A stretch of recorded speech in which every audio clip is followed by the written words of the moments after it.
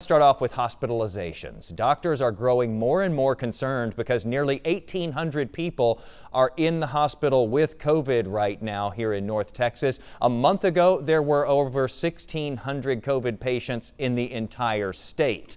Here's a breakdown by county in our region now. Johnson, Hood, and Hunt counties hospitalizations are over 30% right now. That's pretty critical.